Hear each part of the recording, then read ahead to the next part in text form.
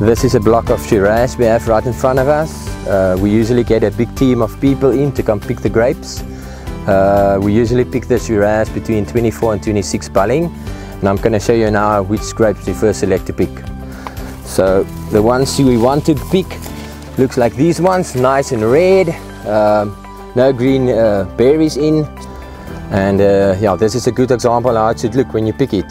I'm going to show you now how the pip should look when the grape is ready for picking. So first you take it into your hand, you squeeze out the inside, and as you can see here, so the pip is now nice and brown and it's ready for picking. I'm not going to show you now which ones we don't pick for the first picking. So as you go inside the canopy, you usually find some green bunches. Here I have one now. So these ones we will hang for a little while, and then we will come back again maybe in a week's time to come pick them.